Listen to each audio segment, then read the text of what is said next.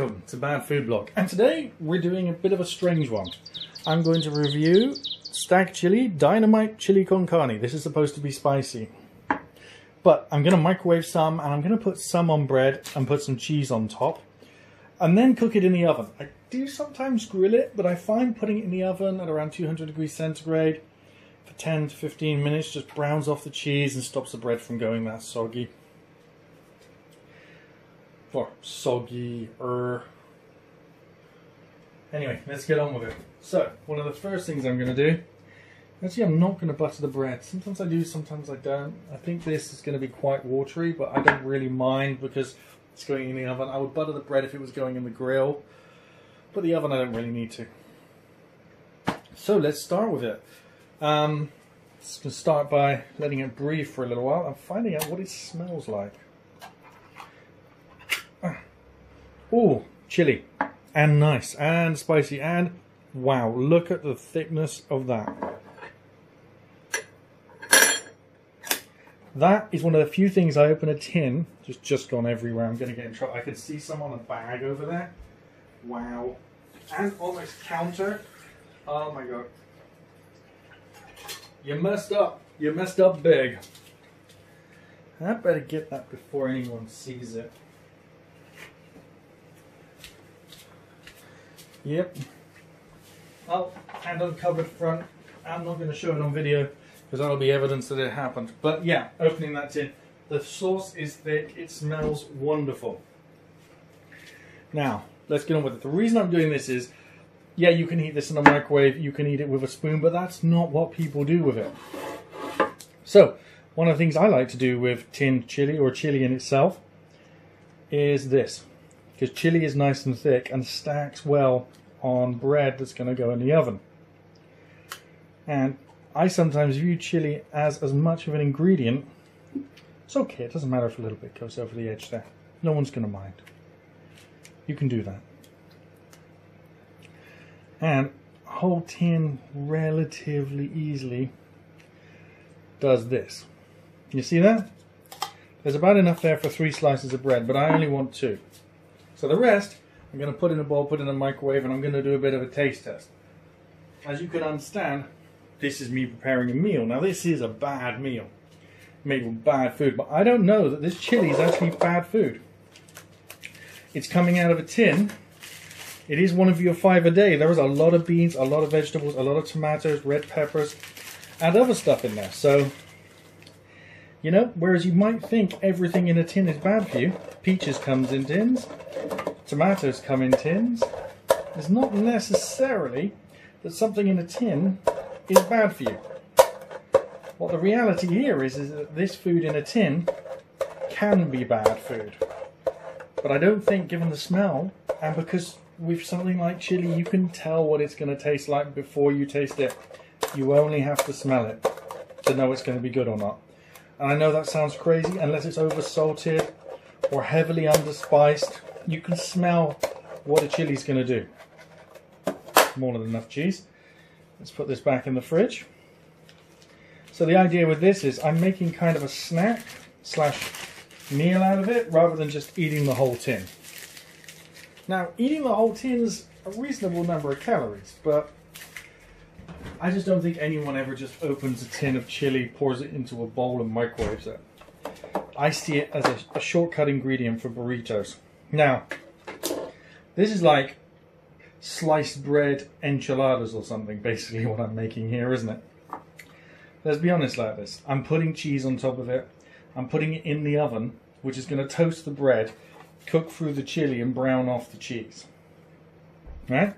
So I'm basically making, like, you know, enchiladas of some description. And yeah, now this is bad for you, bad food. There's a lot of cheese there.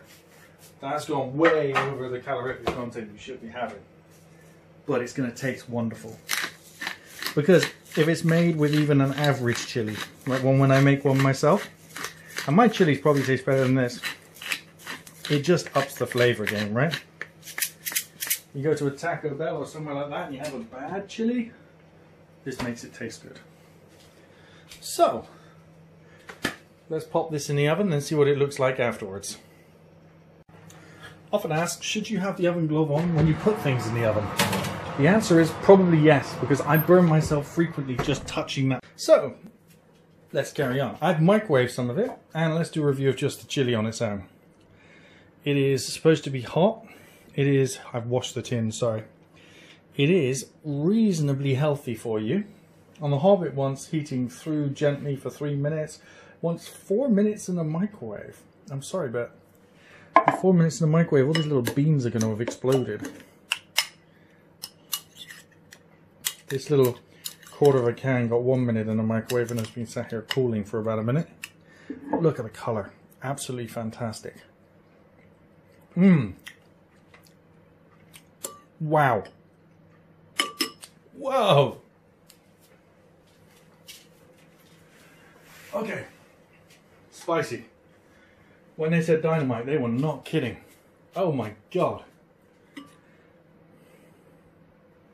Now adding the bread and the cheese is going to lower that a little bit, but wow, there's chunks of potato. There's very little meat, but then a chili isn't about a lot of meat. A chili is about a lot of flavour, and this packs a lot of flavour. It's packing both a lot of flavour and a lot of heat. If you're not used to spicy food, this is heartburn territory. A lot of beans, at least 3 different types I can taste.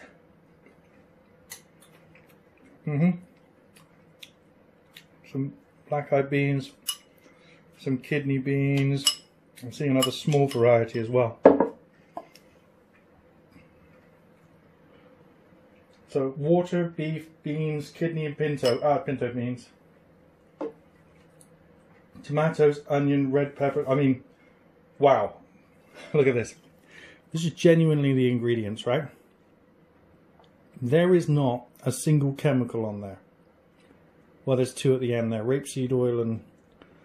oh no, garlic. That's not the chemical. Look at that for a set of ingredients. That is amazing.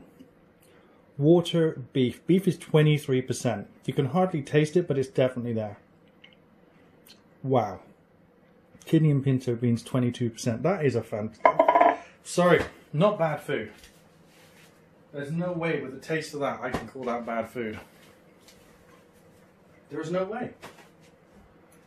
Well, Stag, your chili is amazing. And let's see about my crappy enchiladas it makes. For the moment, I'm pretty impressed. I could tell by the flavour that that was actually half decent. Who knew that something sitting on the shelves of the supermarket for under £2 would actually be of this standard? Both shocked and amazed. Shocked and amazed. Absolutely fantastic. Well, I'm going to finish off eating the rest of that, and I will start the video up again when my, how would you say this, sliced bread enchiladas are ready. It's ready! Oh, look at that. Oh, you can't see it yet.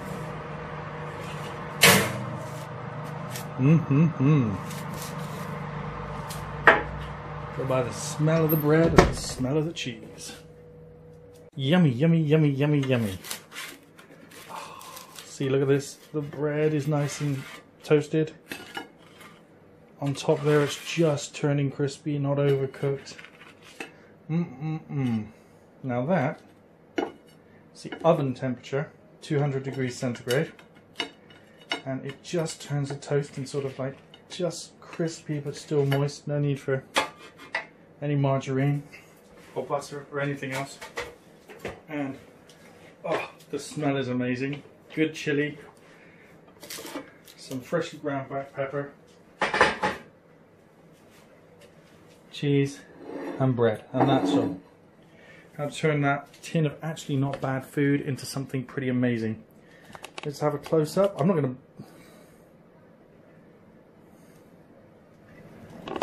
well, that's way too close there. Let's go back a bit.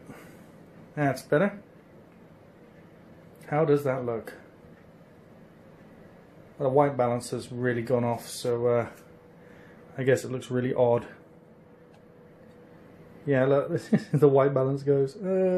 Anyway, So it tastes really wonderful. It looks a lot better than that. Sorry, the white balance is off. I will fix that in post to make it look more realistic. The plate is obviously white and not some horrible blue colour.